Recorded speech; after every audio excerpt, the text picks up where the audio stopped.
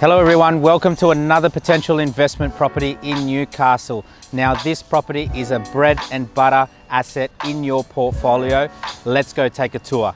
It's getting harder and harder to get a house on a decent sized block for under $500,000 in Newcastle these days. This property is already tenanted at $430 a week and I wouldn't change one thing. This property ticks all the boxes for a good investment property as it has all the fundamentals for good capital growth and rental return. So I hope you enjoyed the tour of this potential investment property. Now let's go over the numbers.